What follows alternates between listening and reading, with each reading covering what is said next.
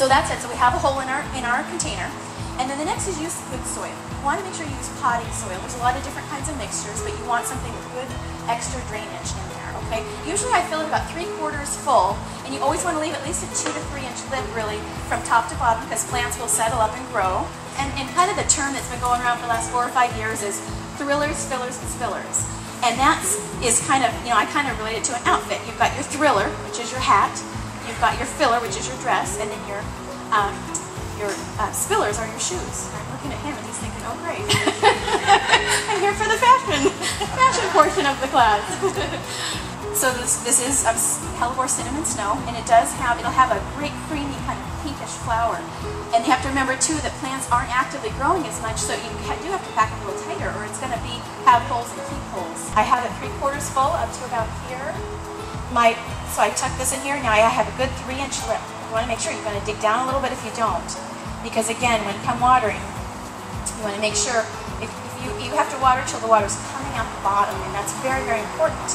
And also don't worry if things are dry when you're planting, because in the end, you're going to marry them all and you're going to soak it good. So don't worry about that at all. So the more you rough up the roots, the faster it'll take off? You betcha, yeah. It encourages growth by taking these roots off.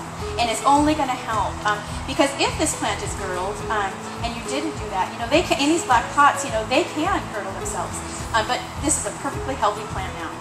And the number of plants you put in is all up to you. A lot of times, they say odds when you're planting out in the garden, 3 to 5, so that when the eye is looking at a design and there's too much going on, you get a little scurried. But in container planting, it's such a small area, there are no rules. Often in a square planter, they're 2 of one and 2 of another.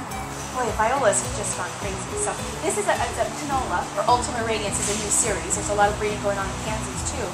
But there, you can see there's tons of buds, there's going to be a lot of flowers. And the bicolors are great, the purple and the yellow, a little bit of creamy color. And at this point, you could put any color.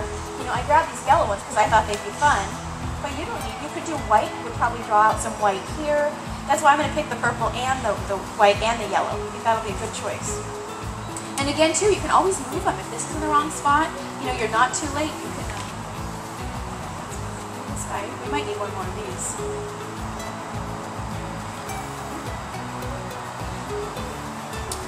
So sometimes you got to pluck and play with it a little bit when it's done.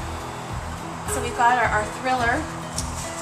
We've got our fillers, and then we've got our spillers.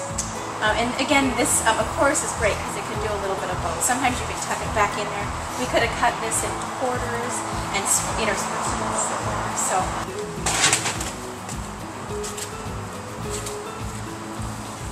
and again, I'm just going to saw her right in half, like they do with the circus. And let's, and you can cut the lip off. There's a lot you can do, with your container. Right in there. What else to put in there now? Because you could put, it's kind of fun to have just like crazy hair kind of coming up. You could also do, you could use some of these as shoelaces. There you go. There we go. So, kind of fun, huh?